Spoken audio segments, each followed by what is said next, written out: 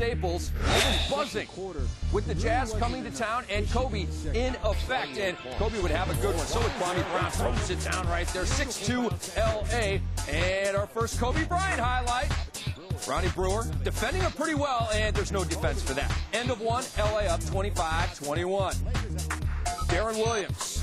Huge game Saturday night against the Golden State Warriors, and another big one here. He had 26. Utah up 2. And then Memo to Booz to Brewer, and it looked good right there, didn't it? 3-point lead for Utah. And Vladimir Radmanovic to Kwame Brown to Kobe Bryant in the lane.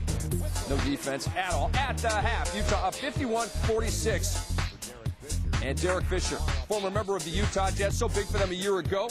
Just goes coast to coast right here. Boy, the Jazz look a little tired, don't they? Their fourth game of the week, and one for D-Fish. Ties the game at 53. Ronnie Brewer, Carlos Boozer, and it's a part of his 23-12 evening in L.A. 1-point lead for the Jazz, and then it's Bynum to Kobe for 3.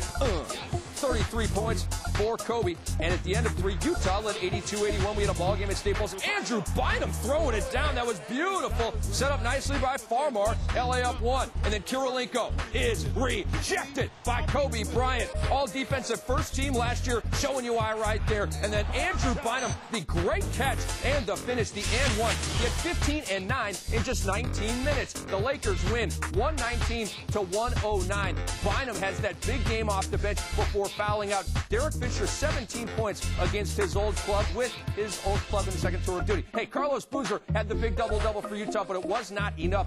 Kobe Bryant scores 6 of his 33 points in the final 4.5 minutes of play, and he loved his club's effort.